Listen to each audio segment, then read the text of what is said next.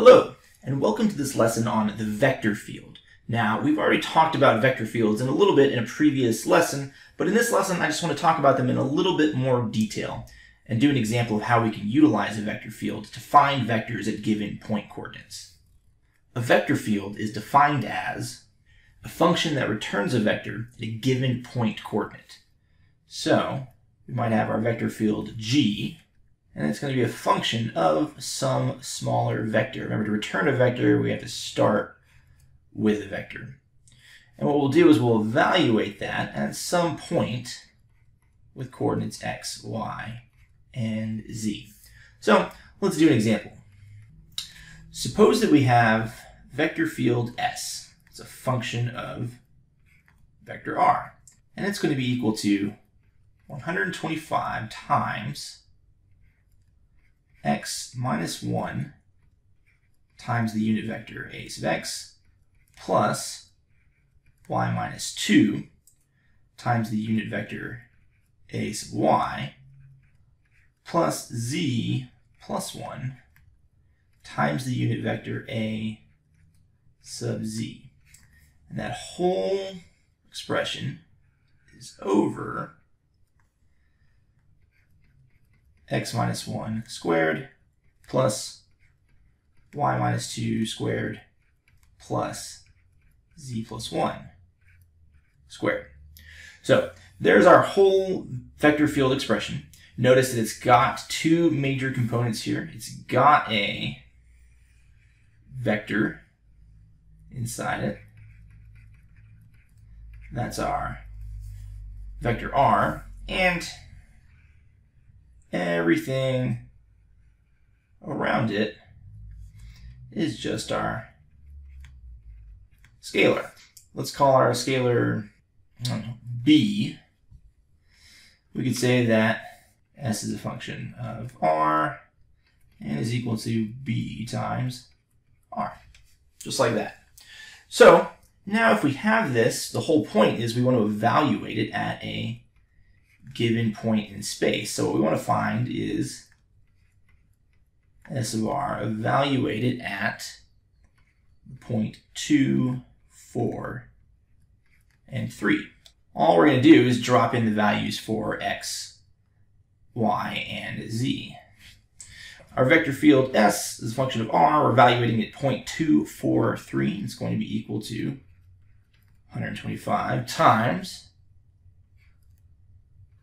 2 minus 1 times the unit vector a sub x plus 4 minus 2 times the unit vector a sub y plus 3 plus 1 times the unit vector a sub z, and that's going to be over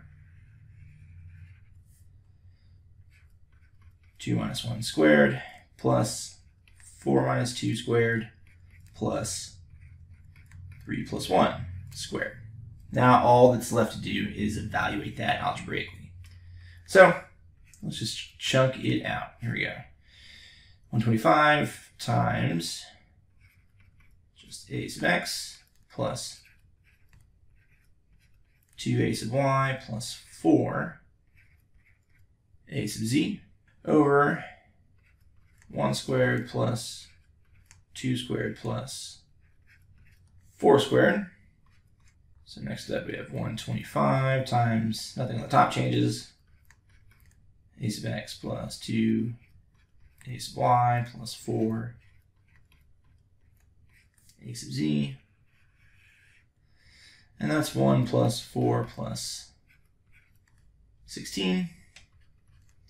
So that's going to give us 125 over 21 times a sub x plus 2 a sub y plus 4 a sub z. And we use the distributive property. Gives us 125 over 21 times a sub x plus 125 times 2 over 21 times a sub y plus 125 times 4 over 21 times a sub z. So After all of that, we'll see that our vector s, function of vector r, evaluated at 2, 4, and 3, is equal to 5.95 a sub x plus 11.90 a sub y plus 23.80 a sub z. Now, once we've got that, we can do some other sort of interesting analysis with that. Let's find the unit vector. Let's find a sub s at that point. And remember, that's going to be equal to s over magnitude of s. So the first thing we ought to find is the magnitude of s. And remember from the previous lesson, that's equal to s of x, the x component squared, plus the y component squared, plus the z component squared. And we've already got those values. That's our sx, that's our sy, that's our sz. So it's going to be equal to the square root of 5.95 squared plus 11.9 squared plus 23.8 squared.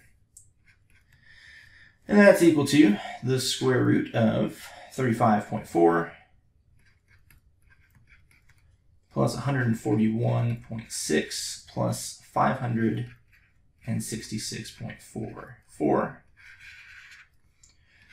which is equal to the square root of 743.44. So finally, we know that the magnitude of s is equal to 27.27. It's a fun symmetry.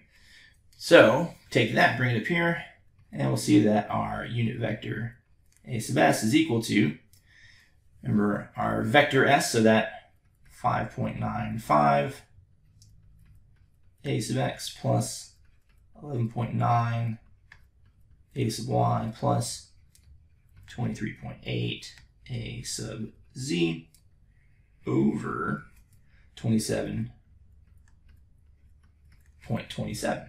So that just breaks out into 5.95 over 27.27 a sub x plus 11.90 over 27.27 a sub y plus 23.8 over 27.27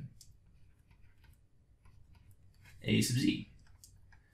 So finally, our unit vector a sub s is equal to 0.22 a sub x plus 0.44 a sub y plus 0.87 a sub z.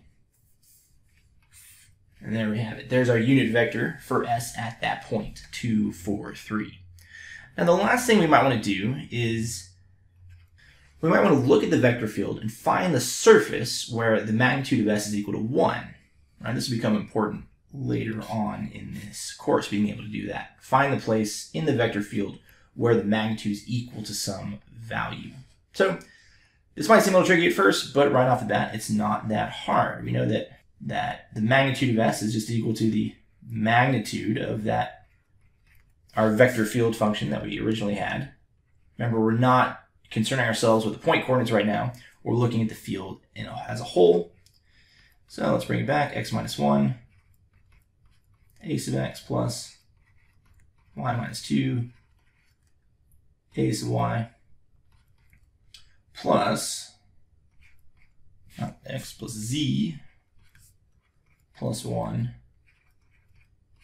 a sub z. All of that over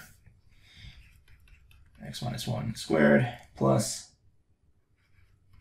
y minus 2 squared plus z plus 1 squared. And that's the magnitude of all of that is equal to 1. So now we go and evaluate it. Now the magnitude operator here only applies to the vector component.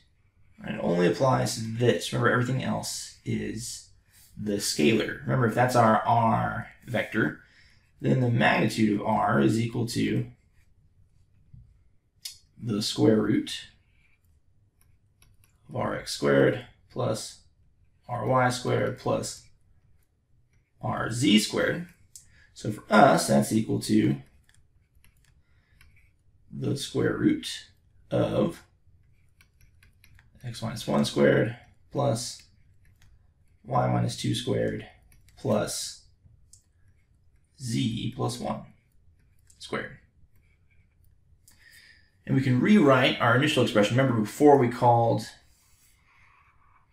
all of this our scalar b. So we can come down here and say that the magnitude of s is equal to b times the magnitude of r. And again, in this case, it's equal to 1. So we've got all of that stuff again. We'll have b, which is 125 over x plus 1 squared plus y minus 2 squared. It should be x minus 1. X minus 1 squared plus x minus 2 squared plus z plus 1 squared times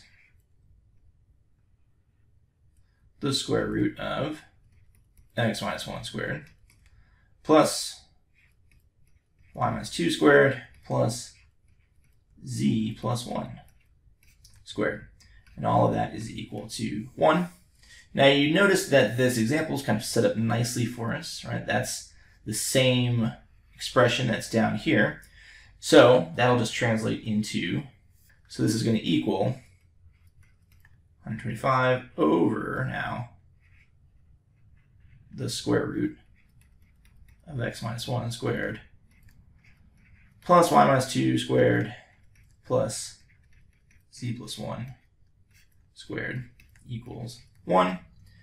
And now it's technically a surface, but let's get into a better form.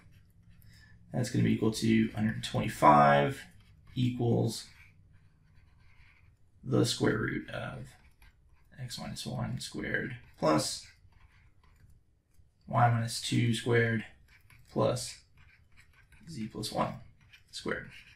And there we go. That's our surface equation. At this point, or along this surface, the magnitude of s is equal to 1. That's it for this lesson. In this lesson, we looked at how to take a vector field and at a given point coordinate, find out what the vector is.